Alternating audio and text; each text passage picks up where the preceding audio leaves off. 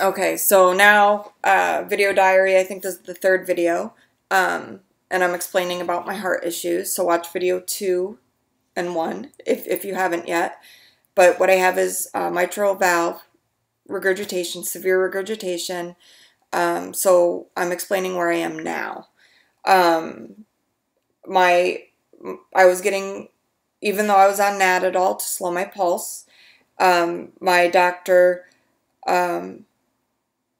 my cardiologist told me to go, I'm going back every 6 months or whatever, and call him if anything changes as far as my symptoms. So my symptoms were getting worse. I was getting more out of breath, even though he had me on the Nadadol. And I wanted to basically go back to see if my regurgitation was any worse. So he did another echocardiogram on May 13th of 2016. And I'm going to show the picture again.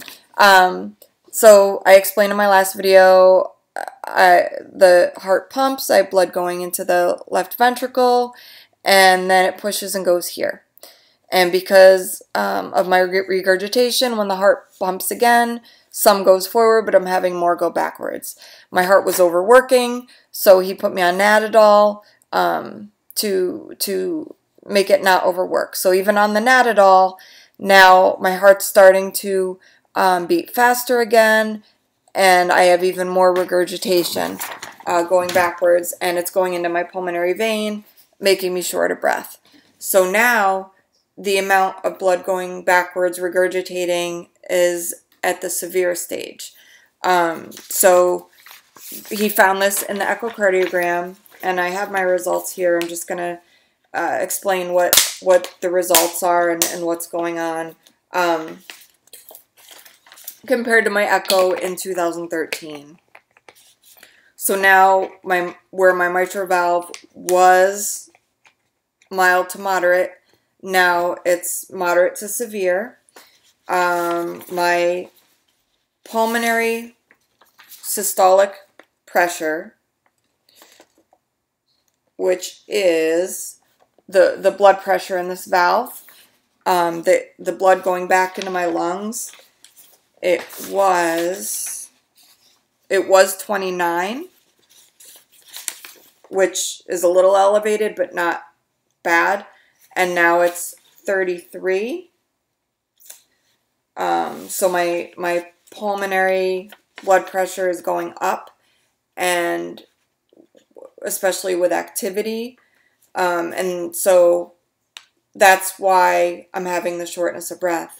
And I say shortness of breath. What was occurring was I would get short of breath going up the stairs. It was just carrying my gear on a beach, working, exerting myself, running, and my heart overworking during exercise. But now it's at rest. I'm finding I get on the third step going up a flight of stairs, and I'm winded. I feel my heart racing, and I feel like I can't breathe. What else?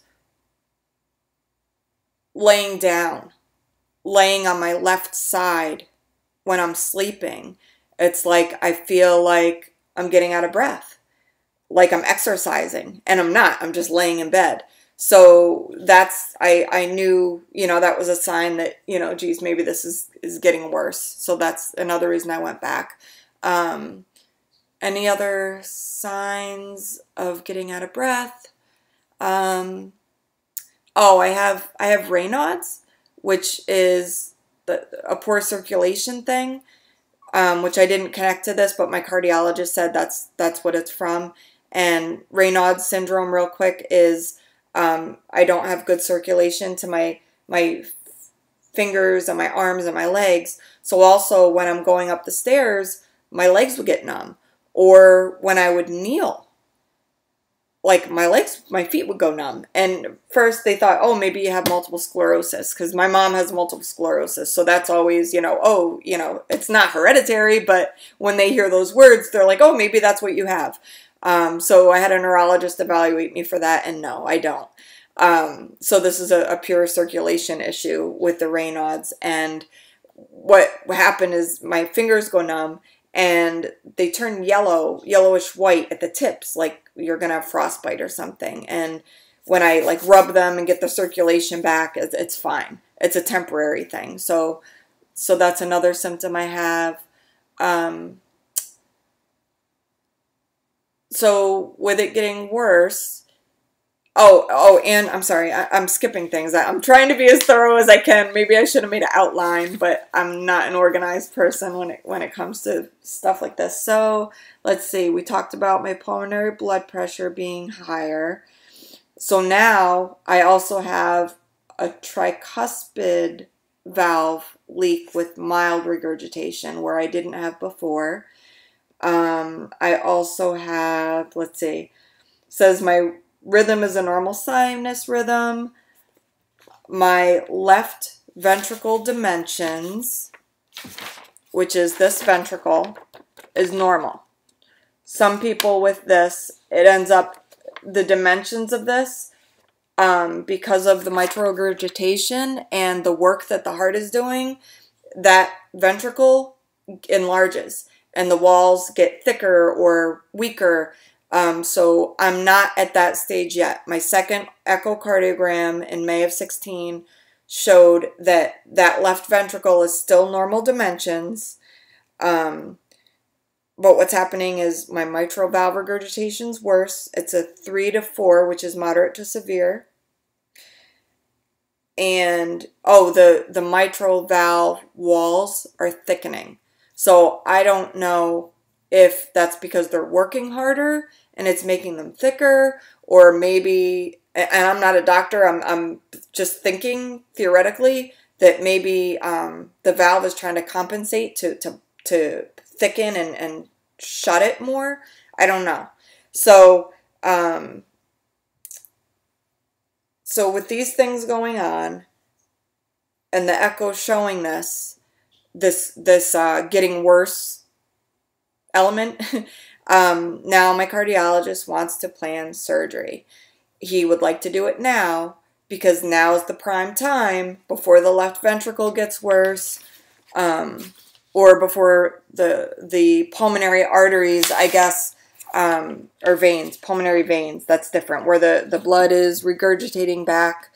So I guess these veins, it's backwards because of the mirror. So these veins, sometimes with enough regurgitation, those veins are compromised and they'll start to get weak. So since they aren't weak yet, this is like the prime time to do surgery. I don't want to have surgery yet because I'm a wedding photographer and my last wedding is November 12th. So we want to put surgery off. So what my doctor said is we'll put you on 2 more prescriptions. And what those are, and I'm sure I'm going to say these wrong, furosemide, 20 milligrams, and that's a water pill. And what that should do is reduce the water and bloating I'm getting because of this issue that could be making me feel like I can't, that's hindering my breathing, the water buildup around my lungs and my heart and everything, I guess. And then he also put me on lisinopril, 2.5 milligrams, and I take that twice a day, once in the morning, once at night. So what he was hoping these drugs would do is slow down my heart rate because my heart's starting to overwork again, cut down the regurgitation rate, and make me so I'm not at a shortness of breath. Like, try to get rid of the shortness of breath. Try to calm these symptoms down and what's causing them so I can put off surgery. So he put me on these drugs, and what he also wanted to schedule at this time was a trans echocardiogram. And what that is it's an echocardiogram, but instead of the ultrasound outside on my chest, they actually put it down my esophagus because they'll be closer to the heart. They get a better picture. So on these medications, they did a trans echocardiogram, and they put me to sleep for that. I don't recall if it was conscious sedation or they actually put me to sleep, but they put a tube in your throat, and then they put the ultrasound wand down your esophagus. And what that showed was that my left ventricle had normal thickness and the cavity size was normal. And because of the medications I was on, now it was slowing down my regurgitation, and it was putting my regurgitation back to a moderate phase. My heart wasn't going as fast, and I have a blood pressure cuff, so I check my blood pressure, and I also have an app. Let me see what the name of the app is. And I monitor my blood pressure and my pulse, and the app is called BP Monitor. And I'm going to show a picture of the app.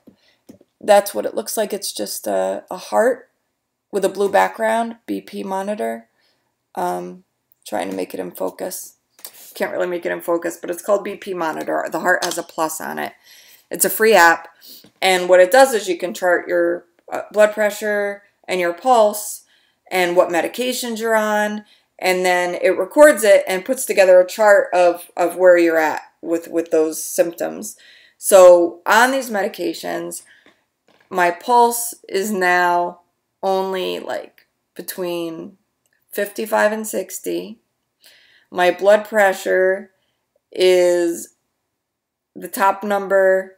It's like anywhere from 80 to 90, over 50 to 60, which is very low.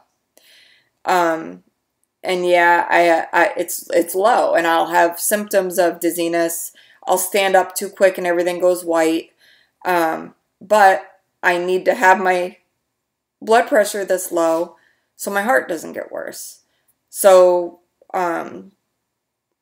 with my blood pressure this low and my pulse this slow, my doctor wants me to continue to exercise. So now when I run,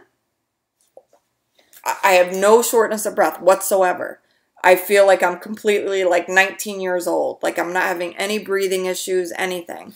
I can go up the stairs, and I can go all the way up the stairs. Where the third step, my limbs were going numb. I was getting short of breath. And now I can just go up the stairs, and I'm not having any issues at all. And so I went back 2 weeks later to follow up with my surgeon, or my cardiologist, not the surgeon. And he's like, how are you feeling? Are the drugs working? And I said, yeah, I feel like nothing's wrong with me. I can run and I'm not getting out of breath at all. And he said, okay. He said, he said, I think you're going to be good to put off the surgery until November like you want. But if anything changes and we got to do surgery, we got to do surgery. So right now where I'm at is I'm on these meds, and he's putting off surgery till hopefully November. So I'm going to make another next video talking about how it's affecting my work and my fears of surgery and what I'm going through. All right, thanks.